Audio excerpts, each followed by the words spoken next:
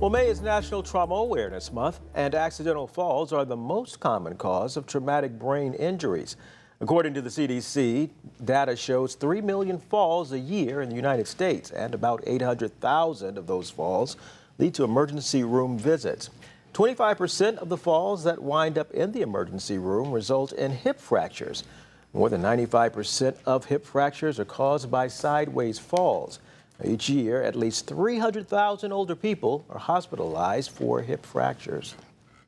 If you're over the age of 65 and you fall and break your hip, do you know that your chance of dying within the year following that hip fracture is 27%? That's 3 times higher than all other causes of death because of the debility that results from being bedridden. Well, here are some solutions to prevent falls in your home. First, make sure you move things like cords and rugs so you don't trip over them.